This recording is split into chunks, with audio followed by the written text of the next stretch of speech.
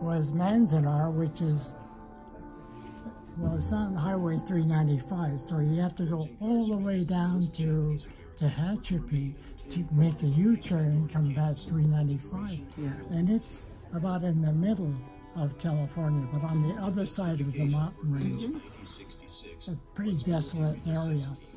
And it was still being built when most of the people from Southern California were sent there, and they recruited the prisoners to become carpenters to keep building the barracks, which are pretty simple buildings. They're hardly any floor and hardly any wall, just nail a few too. Wow.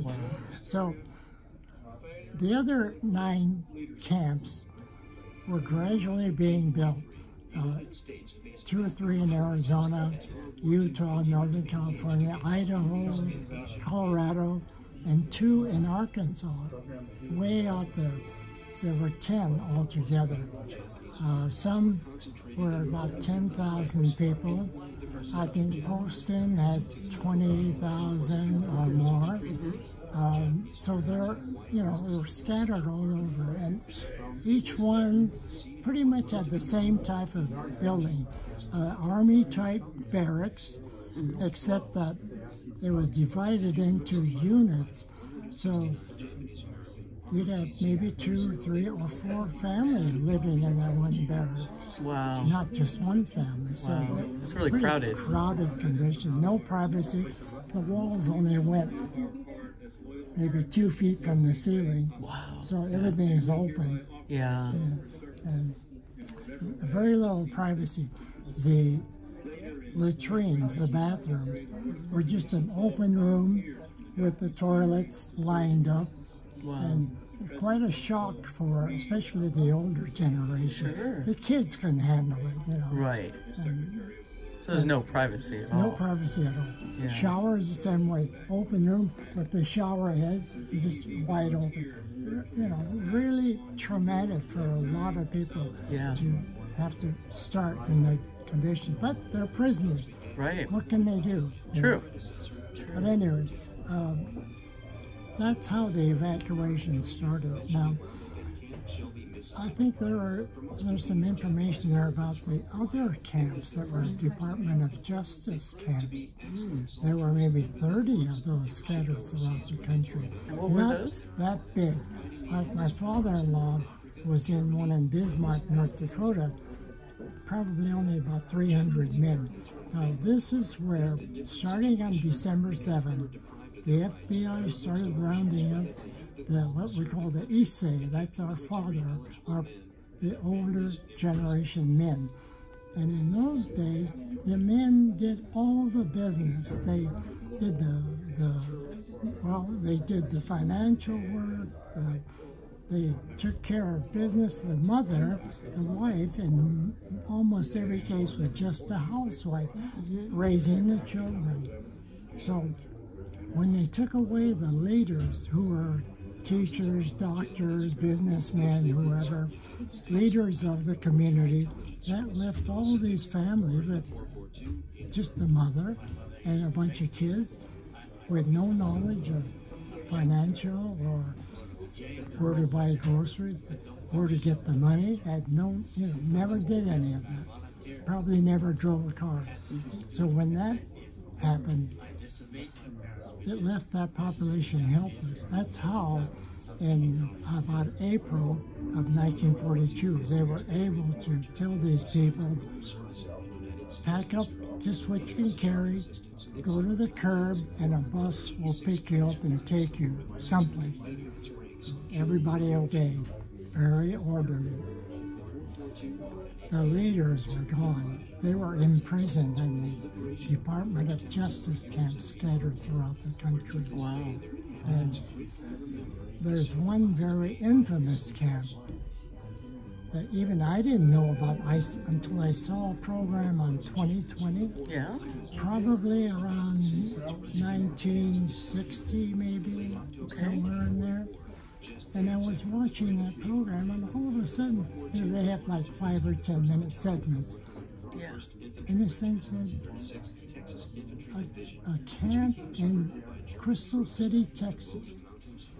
And then it described that it was Japanese ancestry people from the United States, one section, and the other 3 sections were a German camp, an Italian camp, small numbers, and then another camp was Latin Japanese Americans, South Americans. Well, you know, the big rumor in these major concentration camps are that now that we have all the Japanese rounded up, let's ship them to Japan. Wow. People on the West Coast said, yes, let's get rid of them, ship them to Japan. That's terrible. But 2/3 or more were American citizens. So then they questioned, how can we send American citizens? So what they wanted to do was to trade us for American prisoners of Japan that were captured in Southeast Asia, Really? Philippines, and so forth. And there were maybe thousands of those people, mostly civilians, but they're American. So they wanted to negotiate a trade. Well, then they put a halt to this sending Americans over. So they sent, and I think it might have been General Marshall, but they negotiated with the countries in South America and Central America to literally kidnap overnight families, even babies that were just a week old. Many of them perished because when they kidnapped the people, it was the same thing. Just grab what you can carry. You have to leave everything.